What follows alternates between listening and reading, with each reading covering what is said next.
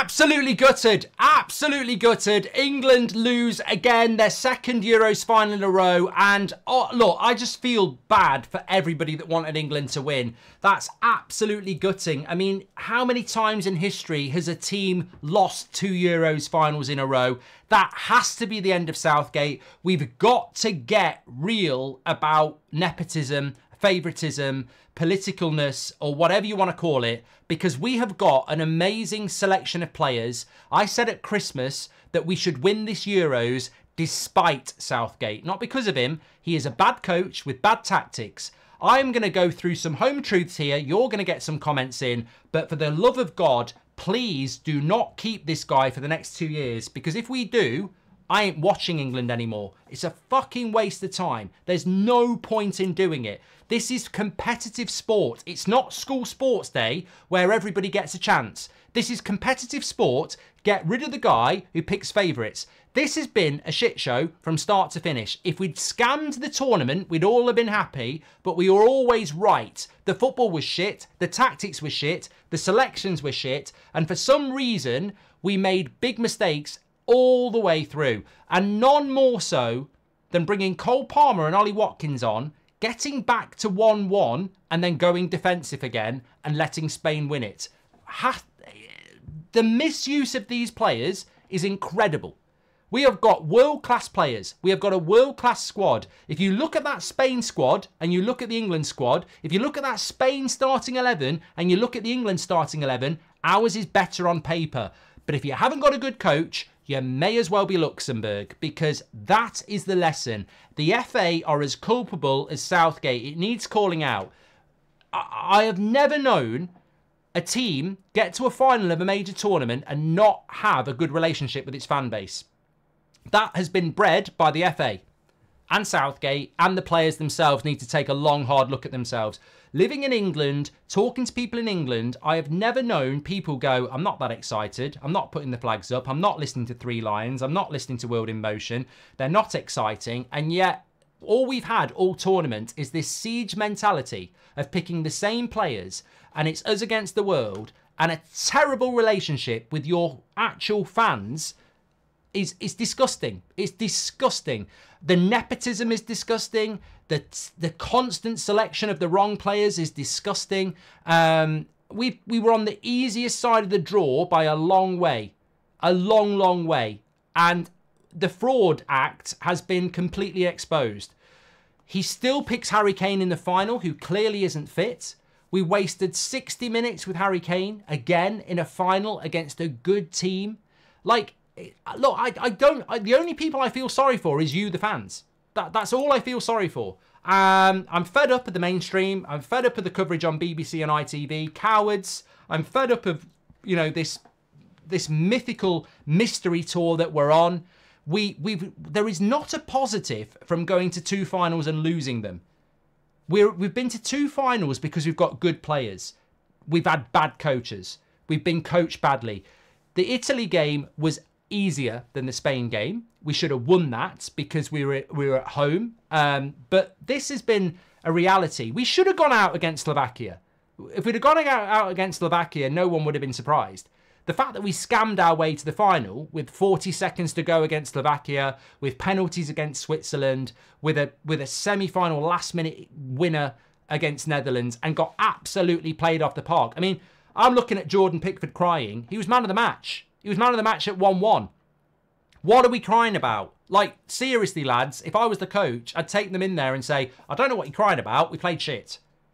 And it's my fault. As a coach, you were shit. What we're going to do now is we're actually going to coach you. We're actually, you know, like Spain are coached and they play good football. We're going to do that because we've got players. You give Spain coach our team, we'll be winning the Euros. It's as simple as that.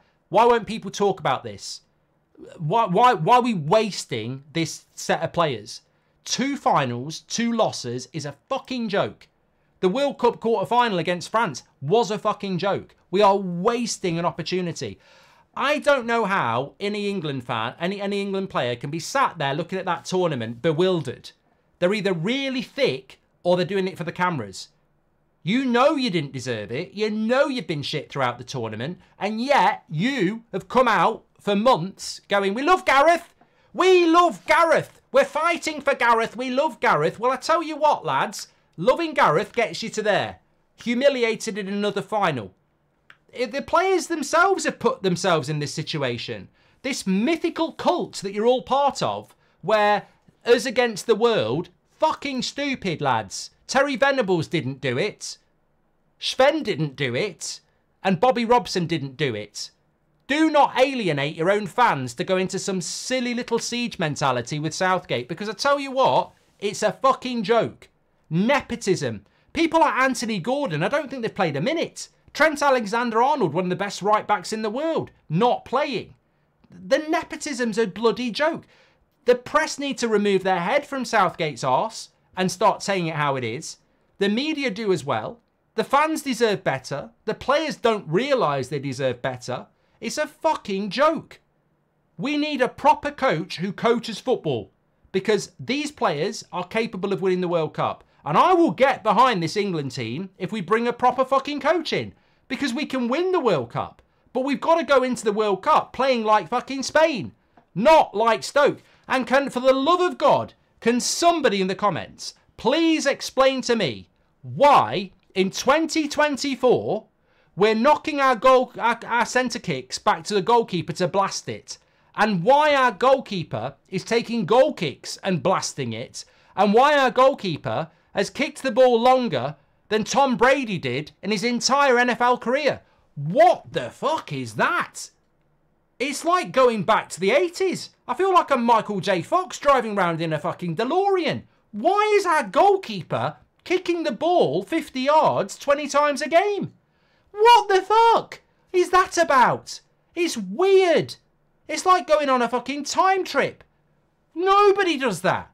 And we don't even win the long ball. What the fuck is that? Why is Gary Neville or bloody Roy Keane not talking about that? It's weird. Why are we kicking the ball long? Why is nobody talking about it? Why are we sitting there going, well, he won't drop Harry Kane? We've just lost the fucking final. We've lost the fucking final with a guy who can't run. And when you bring Ollie Watkins on and their defence drops. That last 20 minutes, we had a chance. We had a bloody chance. At 1-0, we had a chance. We held them on the ropes a bit. And then we equalise and we sit back again. It's crazy. And can I just finish it off with this? Mic drop. Harry Kane does not suit a team that's got Phil Foden, Jude Bellingham and Saka in it. It doesn't suit it. If you want to play Harry Kane, you play 2 midfielders and 2 wide wingers who are quick. Because Harry Kane's going to drop in. You don't play 2 number 10s. And you don't put Jude Bellingham on the wing. Nepotism. I hope these players go on holiday and listen to this sort of stuff. And I hope the media pick it up and use it. Because there is no sympathy. There is no open bus top tour. We were shit through the tournament. And your weird cult of sympathy and please like us when you were shit. This is what happens. You ran out of luck. You ran out of luck. Shit, lads. Absolute shit. Get a new manager in. Get coached properly. And stop living under the comfort blanket of, oh, we love playing with the inflatables in the pool. Rubbish. Winners win. Doesn't matter what you think about your manager. Managers win with good tactics. They don't win with bedtime stories. Thanks for watching. Smash a like on the video. Get your comments in below.